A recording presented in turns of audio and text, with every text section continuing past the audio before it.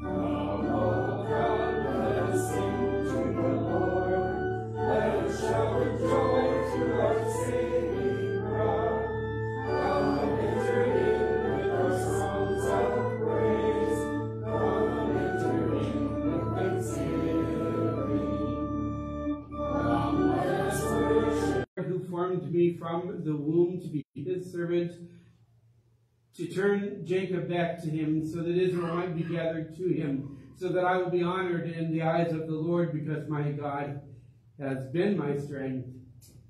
The Lord said, it is too small a thing that you should just be my servant, to raise up only the tribes of Jacob, and to restore the ones I have preserved in Israel. So I will appoint you to be a light for the nations, so that my salvation will be known to the end of the earth. The word of the Lord. Thanks be to God. Our psalm this morning we'll sing is I Waited for the Lord, based on Psalm 40.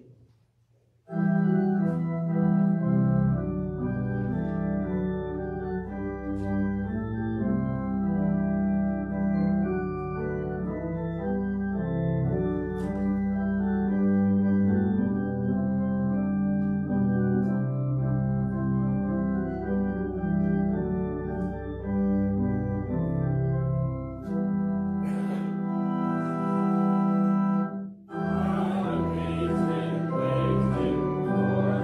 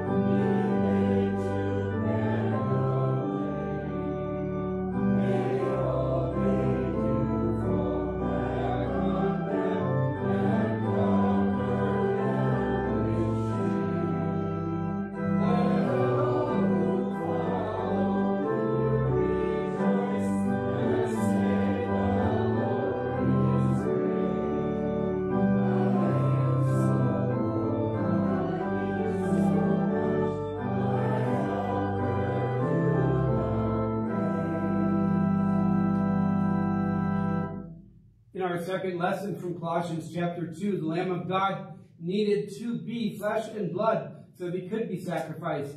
And because that Lamb was the Son of God, it is a sacrifice valuable enough to forgive all of us our sins. Here Paul writes, and therefore just as you received Christ Jesus as Lord, continue to walk in him, by being rooted and built up in him and strengthened in the faith just as you were taught, while you overflow in faith with thanksgiving. See to it that no one takes you captive through philosophy and empty deceit, which are in accord with human tradition, namely the basic principles of the world, but not in accord with Christ. For all the fullness of God's being dwells bodily in Christ, and you have been brought to fullness in him. Christ is the head over every ruler and authority. You were also circumcised in him with a circumcision not done by human hands, in the putting off of the body of flesh and the circumcision of Christ, when you were buried with Christ in baptism. And in baptism you were also raised with him through the faith worked by the God who raised Christ from the dead. The word of the Lord. Thanks be to God. Let us rise for the gospel lesson.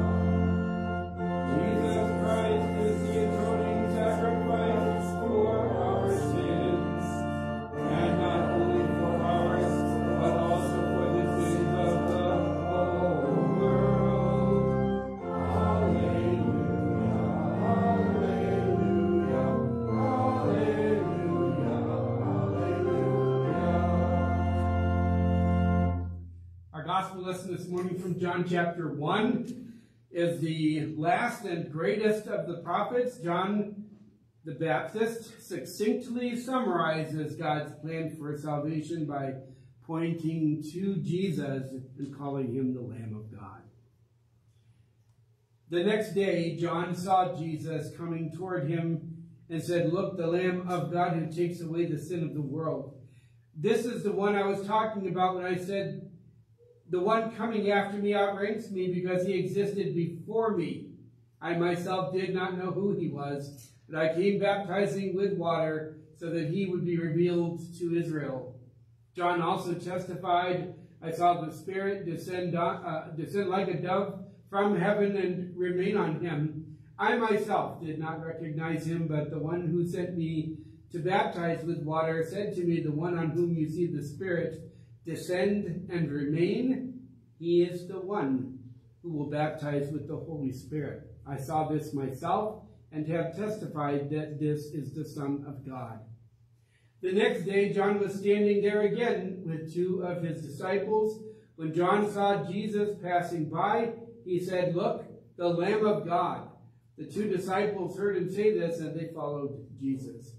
When Jesus turned around and saw them following him, he asked, "What are you looking for?" They said to him, "Rabbi," which means teacher, "where are you staying?"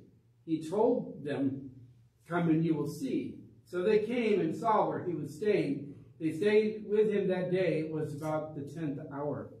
Andrew, Simon Peter's brother, was one of the two who heard John and followed Jesus. The first thing Andrew did was to find his own brother Simon and say to him, "We have found the Messiah," which is translated the Christ, the gospel of the Lord. Praise be to you, O Christ. Please be seated. We'll sing our next hymn, "Arise and Shine in Splendor," but still be seated.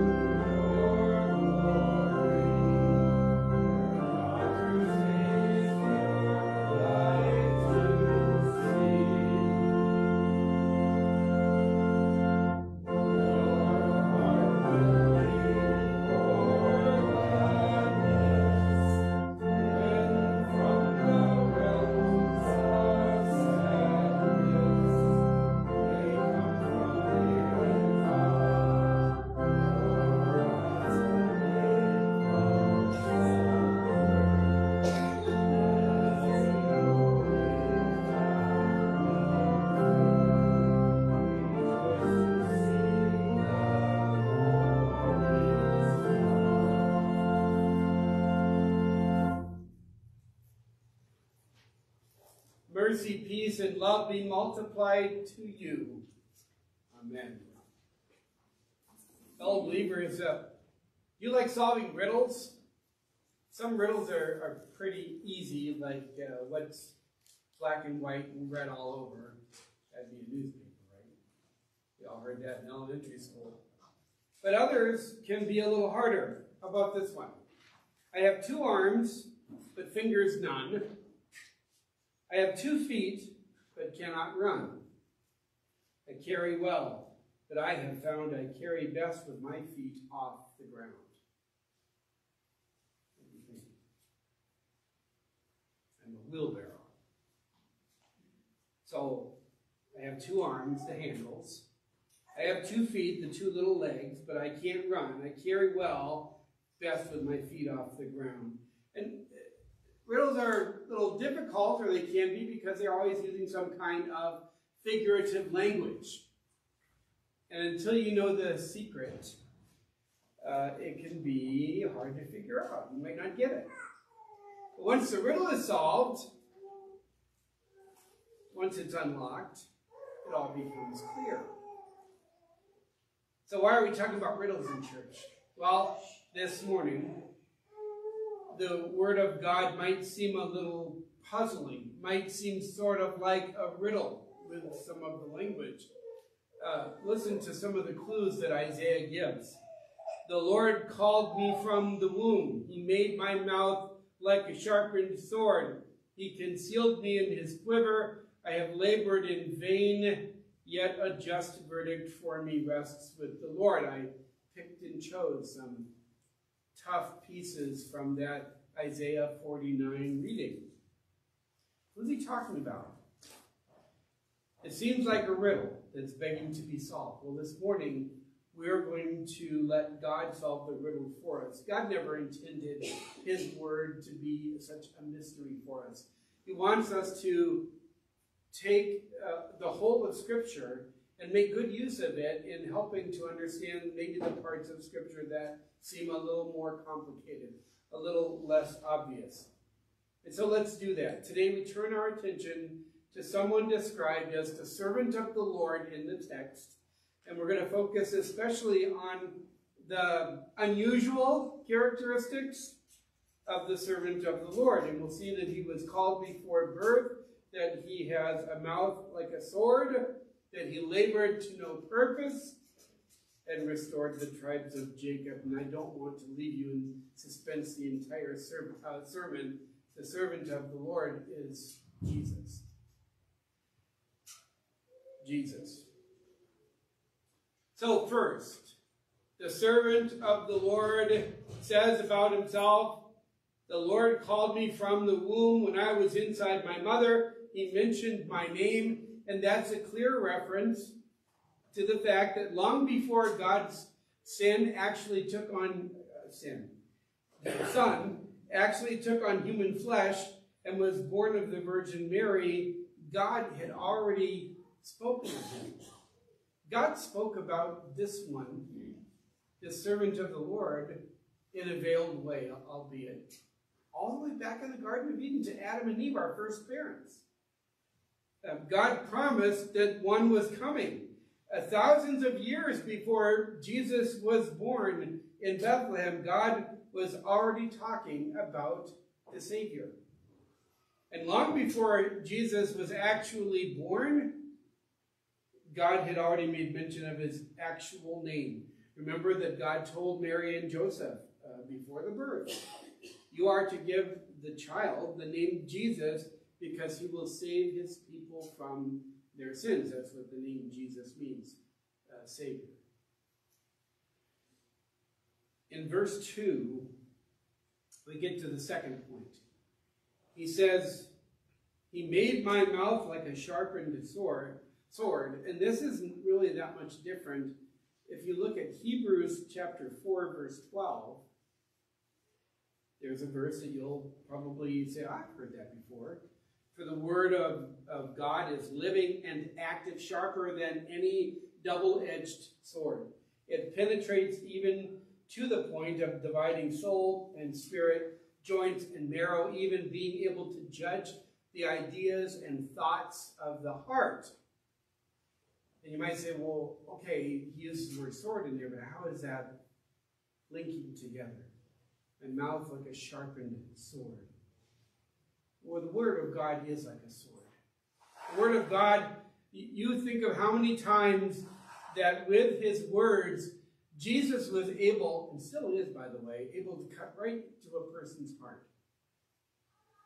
What did he say to the Pharisees when they needed to be cut to the heart and caught up short by what Jesus had to say to them? Woe to you, experts in the law and Pharisees, you hypocrites!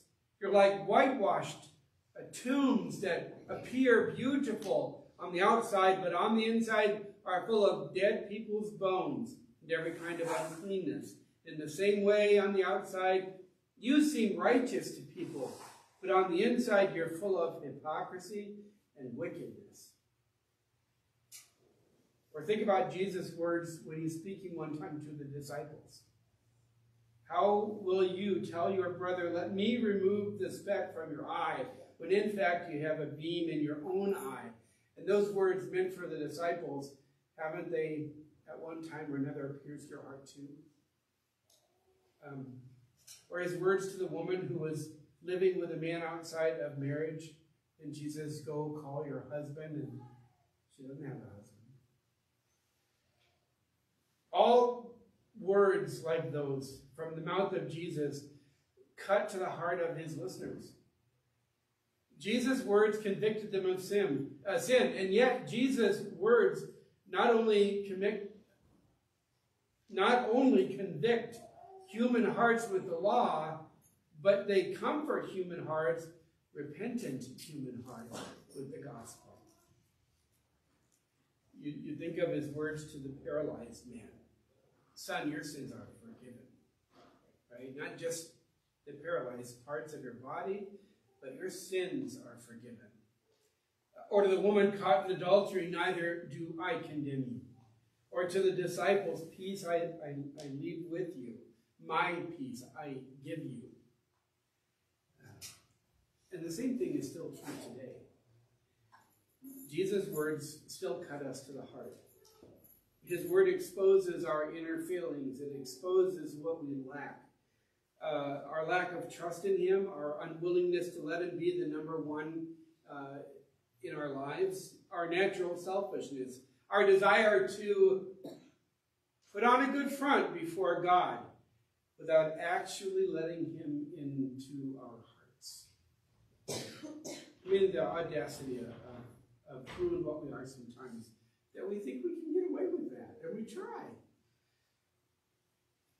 And even though all that's true, and it is, I know it's not just me. Even though all that's true, we still have a God, a Savior who says to us, come to me, all you who are weary and burdened, and I will give you rest. And where does that rest come from? It comes from the forgiveness that Jesus has freely granted us. He says, I am. Yes, he's the Lamb of God. And in another place he says, I am the good shepherd. I know my sheep as they listen to my voice. I lay down my life for the sheep. They shall never perish.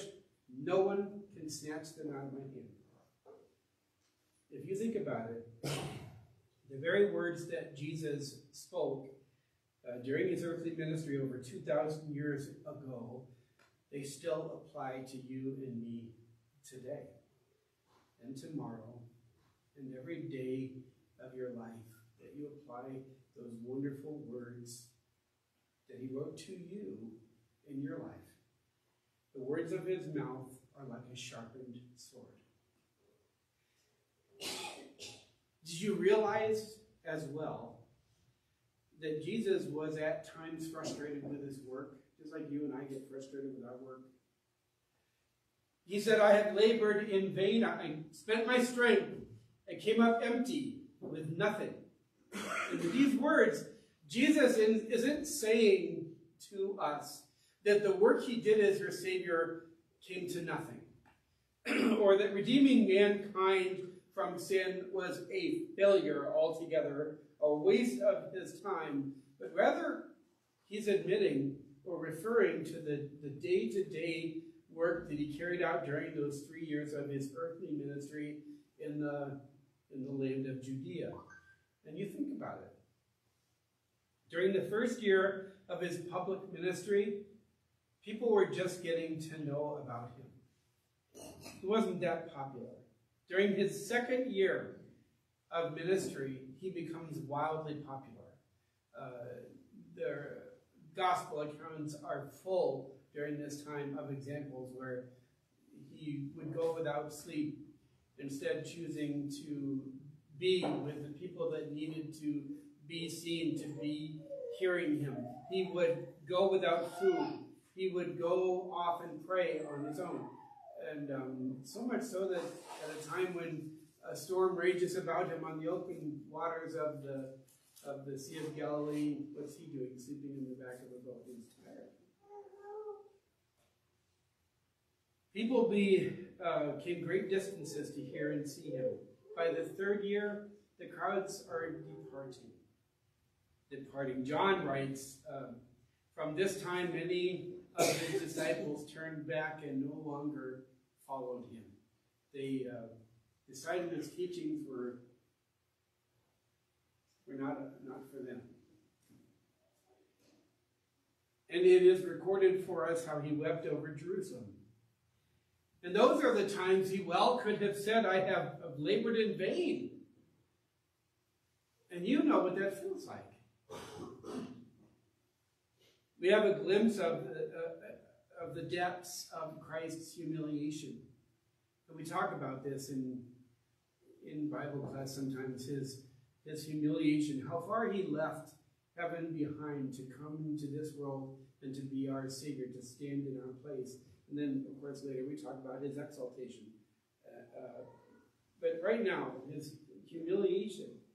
And remember that this is the true God undergoing absolute rejection by a world full of sinners.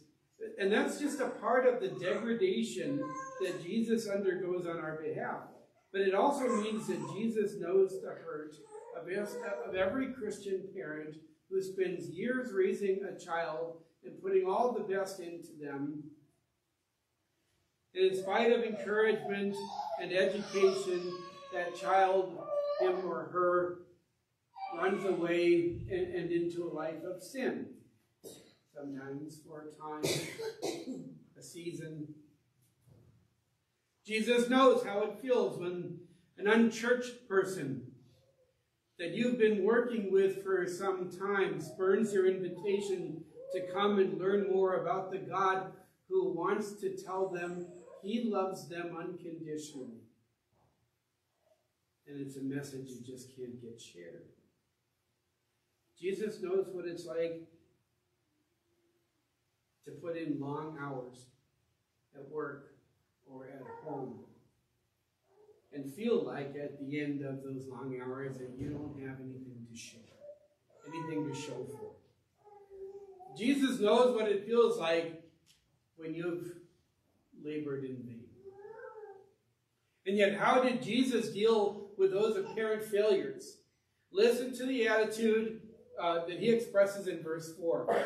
Yet a just verdict for me rests with the Lord, and my reward is with my God.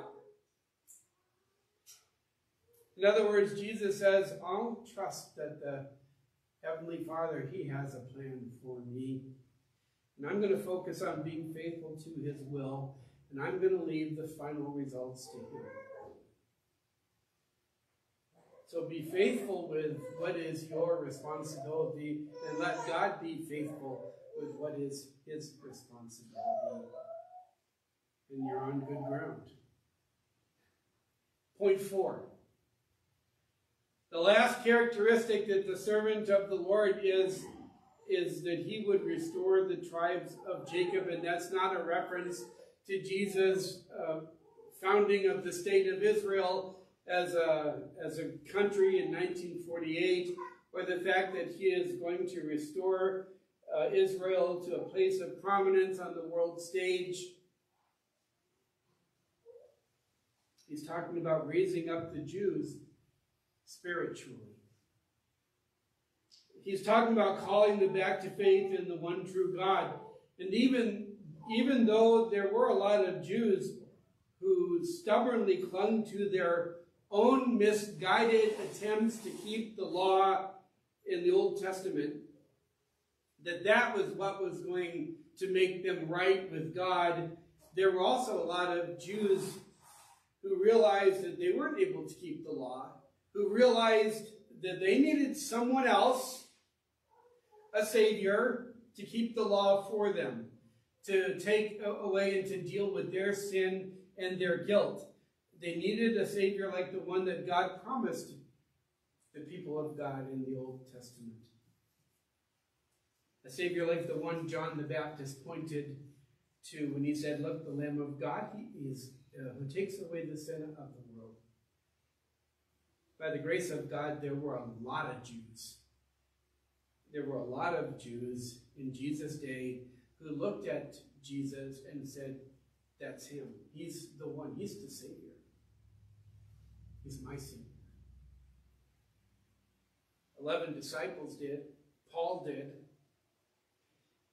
The thief on the cross did. Hundreds of thousands of people who were Jewish by blood ultimately became Christian by belief. And that miracle of God gathering to himself people of Jewish descent, it has not stopped to this very day.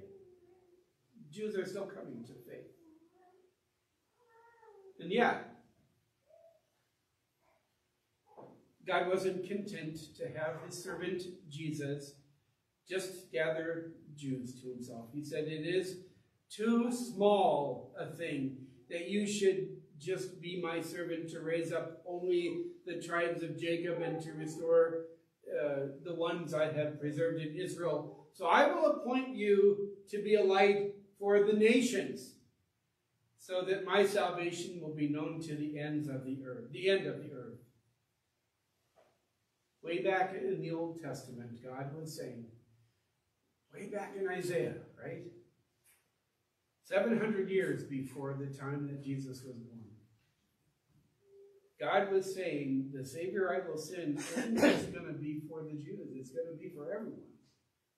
Everybody is going to know that they have a Savior. Isn't it remarkable how much God revealed about his servant and this Savior hundreds of years before it actually happened that Jesus was born? How much we can learn about Jesus in the New Testament is wonderful. But there's a lot that we can learn from the Old Testament as well. Before he was ever revealed and wrapped in strips of cloth and laid down in a manger.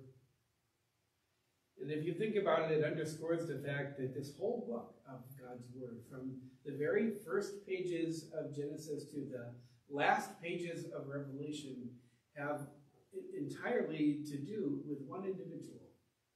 It is the story of Jesus and the salvation that he brings to the world, promised and delivered from beginning to end. The whole book is about Jesus, the one who knows exactly what we're going through, the one whose word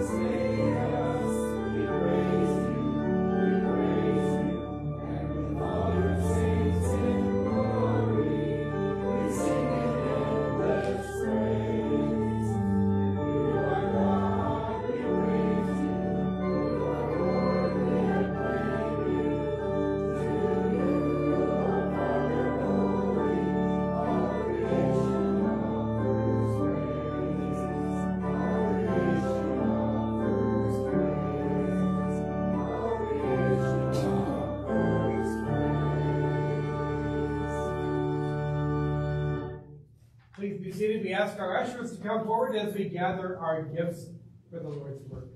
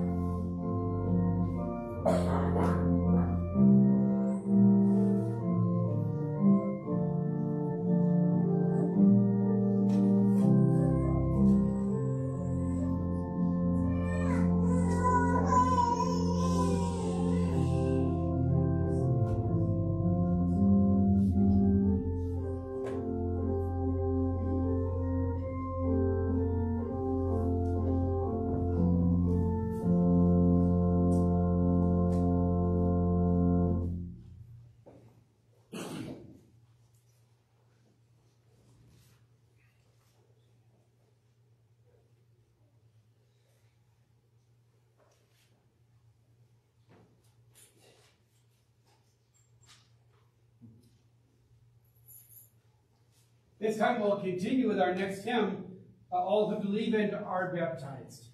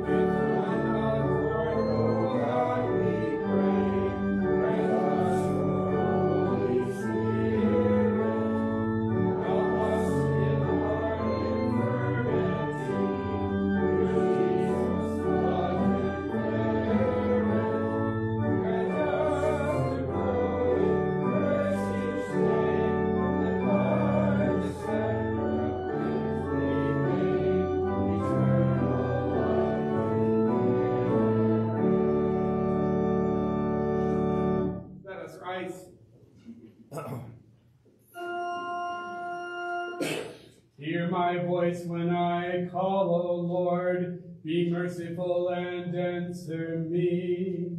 Lord, have mercy. Christ, have mercy.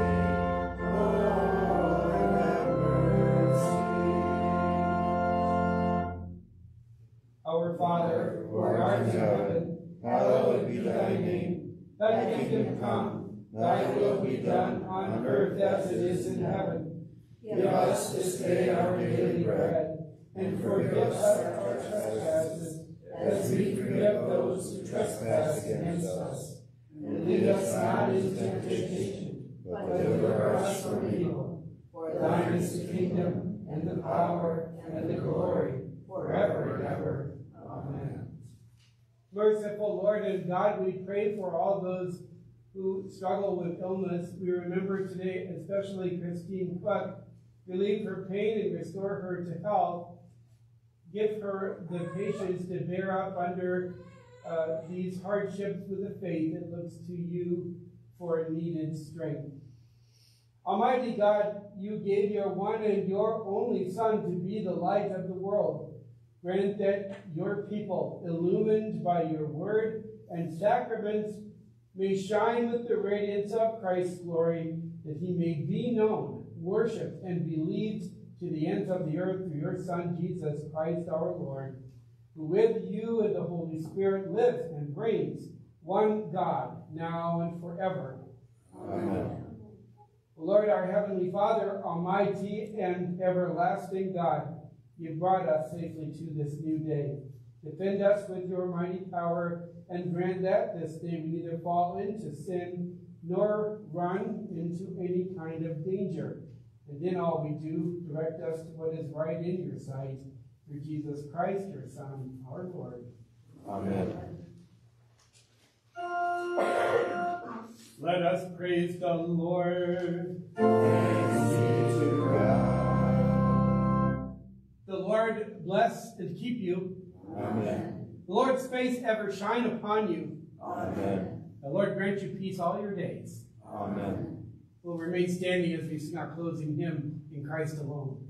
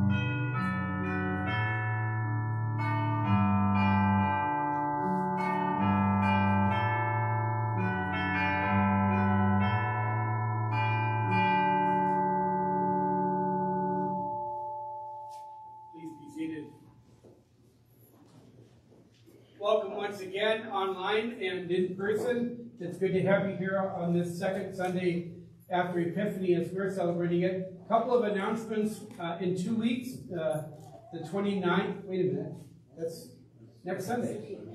1 week from now, 1 week from this very day, we will have a quarterly meeting after the worship service, so that's next Sunday. After that, we'll have a fellowship dinner, part of our 5th Sunday plan to have fellowship meals, and this is our first one for 2023. I'm still not used to saying that yet. And then on Sunday, February 5th, we're going to be starting Sunday morning Bible class again. We're going to undertake a study of the book of Genesis. And we started it a few weeks ago on Thursday morning, and it's been a rich study. So we'll see. You're starting it about a month later. We'll see if you can catch up and pass the Thursday morning class. I would say the chances are good. All right, and I think that's everything. There is Tuesday morning, a meeting of the Altar Guild, or Altar Care Committee, I'm not sure what it's called, but 10 o'clock for those who are planning on being there for that.